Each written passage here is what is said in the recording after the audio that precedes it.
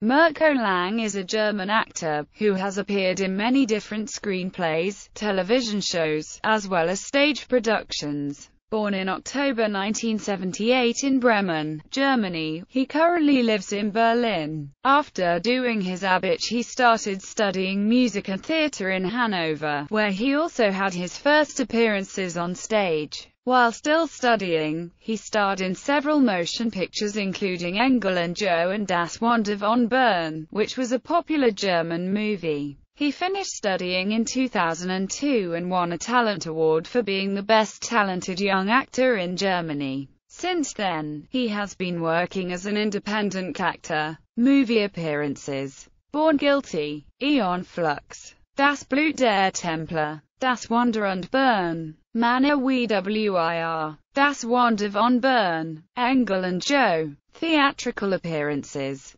Shakespeare's Was I. H.R. Walt, Astrid Lindgren's Bruder Löwenherz, Die Nibelungen, Winner and Loser.